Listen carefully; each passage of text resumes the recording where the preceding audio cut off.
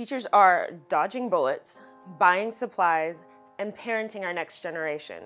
They're grading our kids, but we're failing them.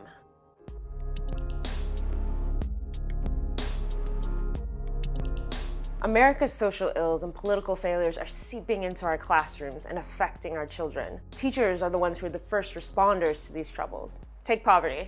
It's no secret that teachers often have to buy their own classroom supplies and sometimes food for hungry kids. But it is surprising that some of them are on government assistance themselves. As a professional degreed teacher working 2 jobs, I qualified for WIC and food stamps, and we collected on the WIC. So that's how low teacher pay is here. You know, there were a lot of times where we had to choose between groceries and, health coverage for my family. In his home state of West Virginia, teachers make an average of $45,000 a year. That's the 47th lowest teacher salary in the country. They felt they had no other option than to strike to get a 5% raise. Despite that small victory, teacher pay is plummeting overall. In 2015, public school teachers' weekly wages were 17% lower than what similar workers took home.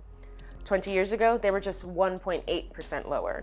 How can you expect teachers to be effective when their pay is shrinking, but their challenges are growing? Take immigration. Studies show that immigration crackdowns have created an atmosphere of uncertainty and fear in many schools across the United States. Sure, immigration agents aren't allowed in schools, but that doesn't stop students from worrying that their families could be ripped apart. And that stress is felt by the whole classroom. Grades slip, classes miss, teachers end up assigning math homework and treating trauma. And of course, there's guns. As Parkland shows, school shootings have become so normal that students and teachers receive active shooter training, and that still doesn't keep them safe. And in cities like Chicago, plagued by gun violence, teachers have been helping children traumatized for this violence for years. Former Education Secretary Arne Duncan said, "Our budget reflects our values." In that case, don't you think public school teachers deserve a bonus? Well, President Trump suggested they could get one for carrying a gun. Otherwise, his administration wants to slash public resources for schools. Under Education Secretary Betsy DeVos, the administration wants to cut federal funding for teacher training and counselors in schools. That would hit the type of programs that are helping the Parkland kids right now.